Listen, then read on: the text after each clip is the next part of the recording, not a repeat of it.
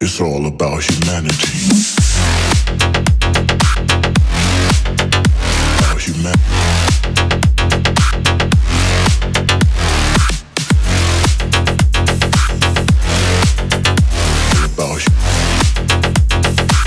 It's all about humanity. About humanity.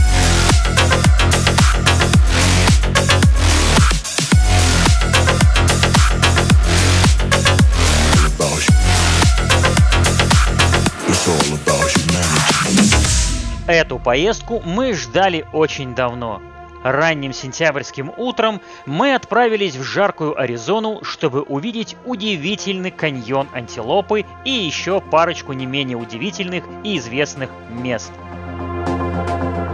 Чтобы попасть в те края из Калифорнии, нам предстояло пересечь штат Невада, южную часть штата Юта и очутиться наконец на севере Аризоны.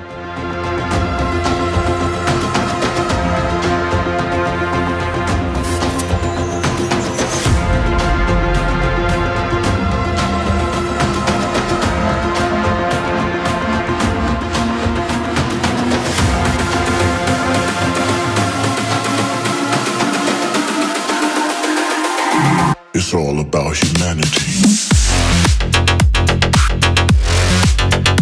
About humanity.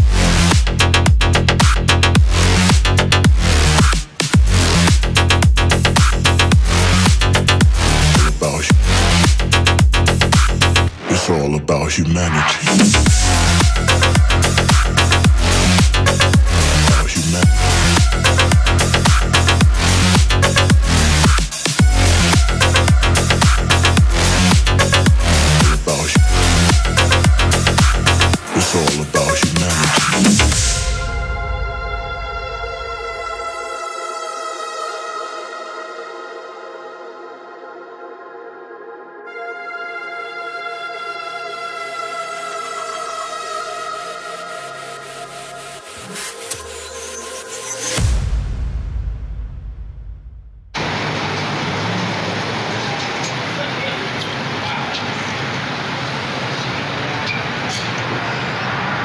Приехали.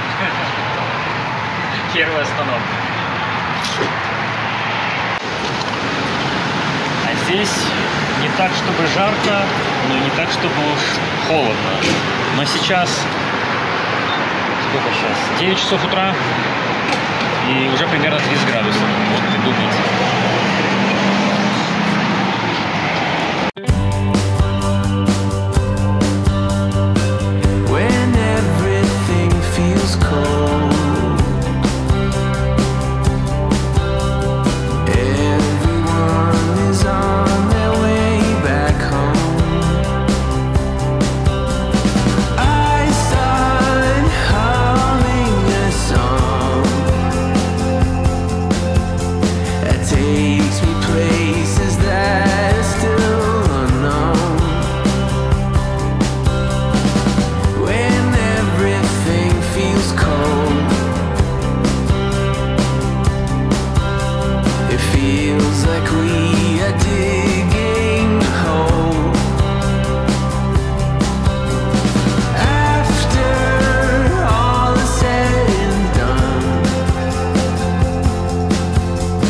Sitting on the pavement all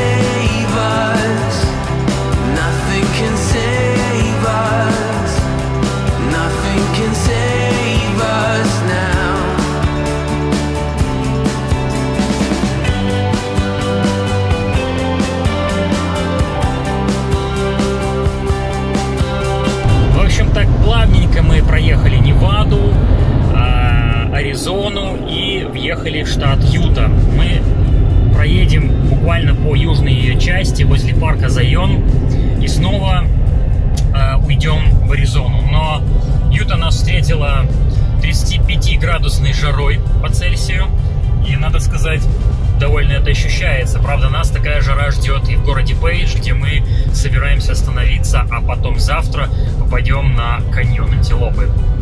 Ну, мы готовы к этому.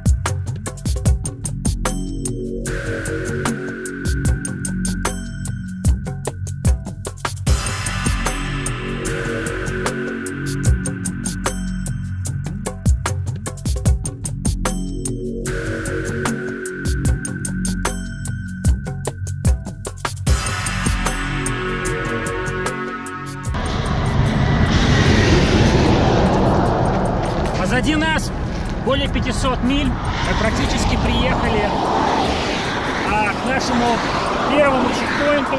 Осталось буквально, я не знаю, миль 10, и мы на дамбе каньон. Решили остановиться и сделать пару фоток вот рядом с этим гигантом.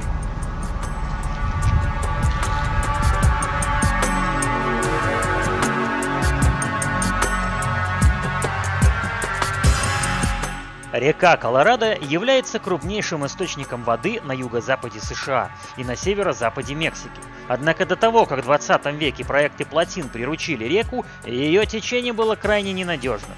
Во время засух всегда не хватало воды для орошения. И тогда было принято решение строить плотины.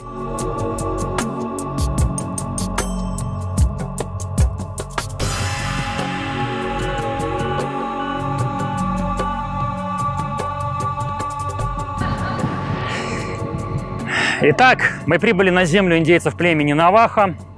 И сейчас наш первый чекпоинт, вот это вот Дамба, Открывай Canyon. Мы собираемся погулять здесь вокруг, насколько это позволит нам здесь открытые площадки. И, соответственно, я немножко расскажу о ней. Дамба довольно-таки уникальная в своем роде.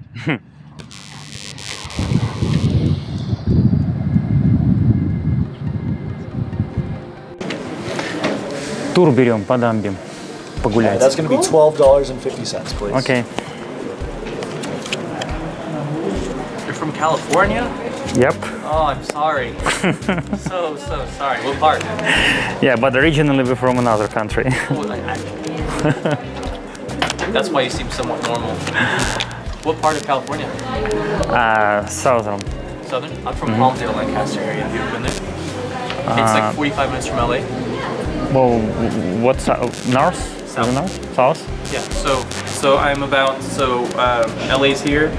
Here's the coast and everything. We're more east, northeast. Too close to the riverside? Riverside. Yeah, I actually grew up in Riverside. It's Yeah, about an hour and a half from Riverside. Yeah, I know this place. Riverside's more south. You're sir. Pretty hot there. We're going to be leaving through security in about 7 minutes at 3:20. For that, these items up top are not allowed. No bags, no pocket knives, no cigarette lighters, no food or beverages on the water. These items all have to be stored outside in a vehicle. The items down below in the green, you can bring those with you on the tour, like cameras, phones, keys, and wallets. We encourage everyone to have water and hat because we're outside throughout the tour. Okay. Knife, guns, food and beverages. Alright, we'll meet us right here in 7 minutes. We'll make that announcement. Where is the start? Here? Yeah, right here. Okay. Мы взяли 3 билета. 2 adult, 1 junior. Все это нам стоило $12,5. И сейчас мы отправимся вниз, туда, к Дамбе. Мы погуляем, нас проведут там по верху, пройдем к электростанции и вернемся назад. Конечно, это не совсем то, что мы хотели. Все-таки хотелось бы самим как-то пошастать, но, к сожалению, так здесь нельзя.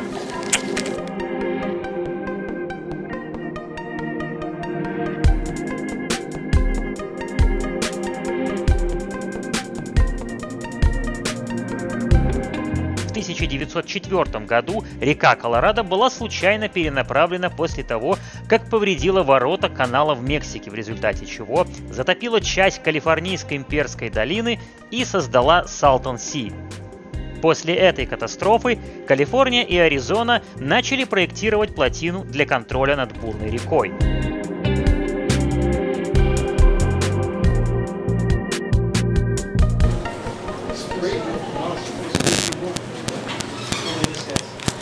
Hi, are you guys here for the tour?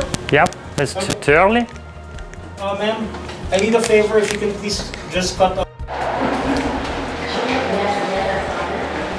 Alright guys, y'all can make your way over here. We're just going to focus in on this just for about a minute or two. I did want to point it out because this seal is the seal for the Bureau of Reclamation. It represents the owners and operators of Glen Canyon Dam. Bureau of Reclamation has been around for 117 years. Итак, мы начали наш тур по дамбе Глен Canyon. Наш тут гид вот рассказал историю появления, причины появления этой станции. Мы сейчас идем в таком вот тоннеле, где можно видеть фотографии о том, как она строилась, о том, как она запускалась. Это вторая по величине дамба после дамбы Гувера. 10 лет ушло на ее постройку, и она открыта была в 1966 году.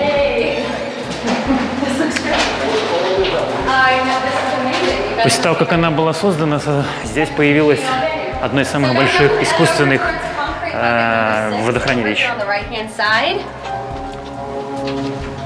Вау.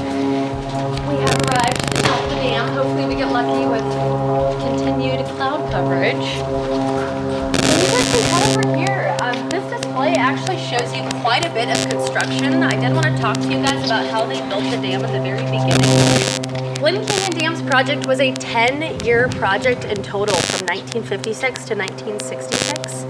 And the 10 years included them building the dam, building the power plant, building the bridge, and constructing all of Highway 89.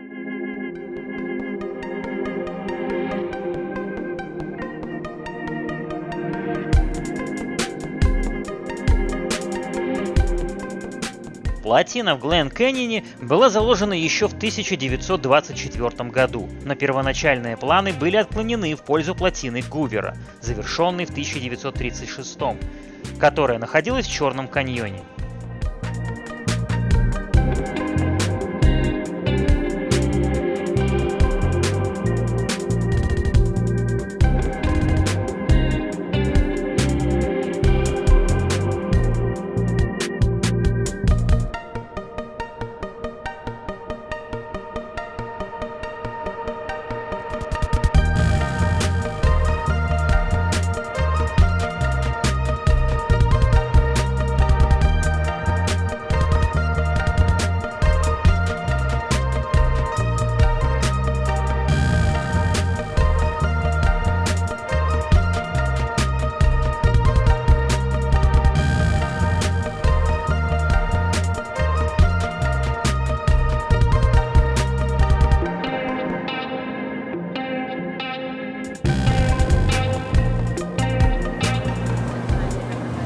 Грандиозно. Мы были уже на дамбе Гувера, и она немножко, конечно, другая, но эта дамба на 1,5 метра только короче, но она длиннее, чем дамба Гувера, на 100 метров. Классно, грандиозно.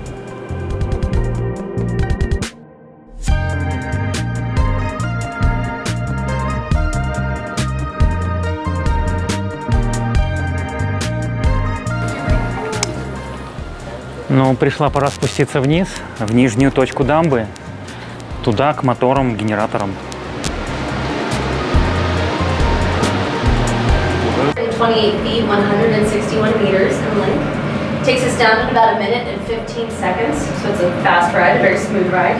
And you may notice we're traveling down through other levels. You may know. Вот мы и внизу. We're not at bedrock. We're not at the furthest most, but at the base before it becomes. Ух, холодок какой. Я бы тут и остался. Не надо больше наверх, на поверхность выходить. Прохладно, хорошо. О.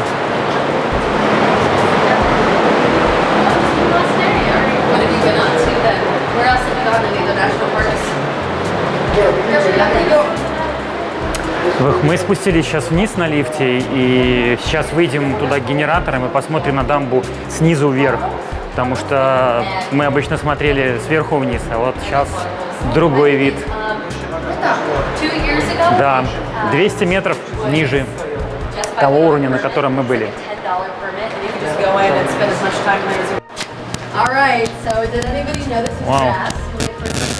Wow. The field for a player soccer. Yeah, I did. Did you guys bring your golf clubs? Preparation. So this is 2 acres of real grass. It is Bermuda grass. It gets mistaken all the time for many other things. Green water, algae, moss, fake grass. But it's real. It's 2 acres of real grass.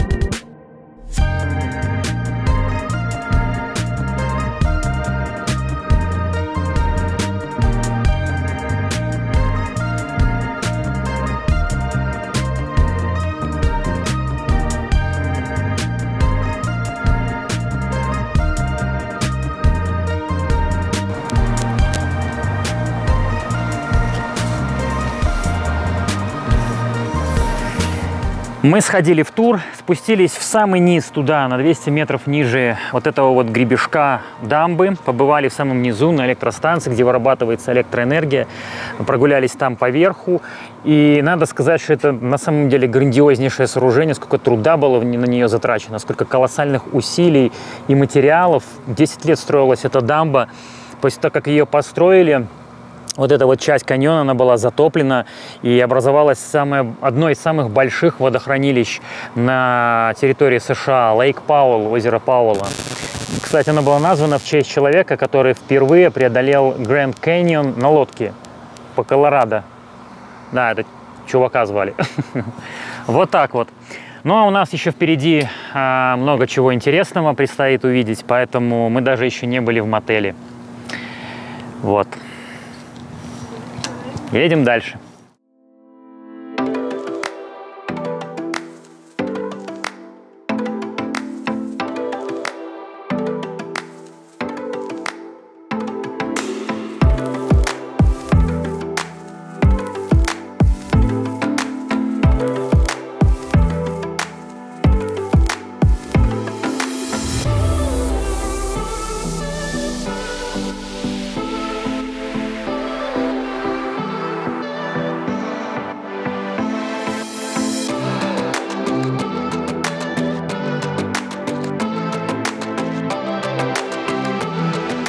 Дамба подверглась критике за большие потери в результате испарения из озера Паул и его влияние на экологию Гранд Каньона, расположенного вниз по течению.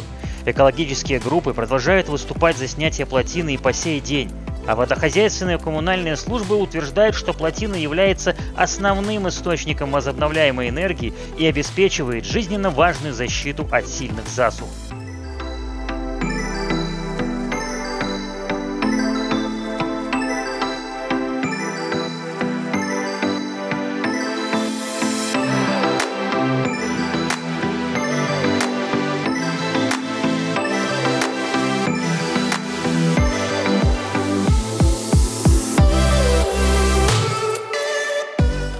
Мы, в общем, решили заехать с другой стороны, посмотреть на дамбу и на Лейк Паул. С той стороны, да, пересекаешь ее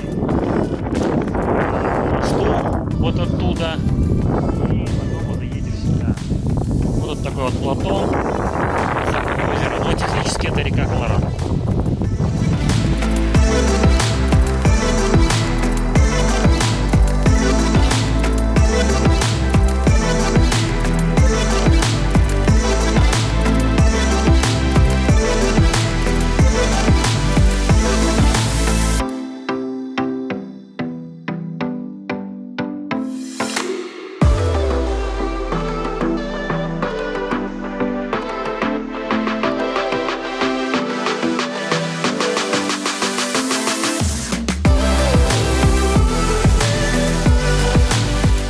Ребят, год назад мы были в Гранд Каньоне и мечтали покупаться, искупнуться в реке Колорадо. У нас это не получилось сделать, мы спустились на дно каньона, и вода была просто ледяная. И вот сегодня мы здесь снова в Аризоне, только в другом уже месте, у индейцев племени Навахо, и нашли место, куда можно спуститься, вот туда вот. Это пологое место, и там мы можем искупнуться. Уже вечереет, но здесь до сих пор где-то примерно 28 градусов по Цельсию. И, в общем, у нас такой вечерний будет такой водный променад. Ну что, ныряем. Не, нырять не буду, просто зайду. Но очень каменное.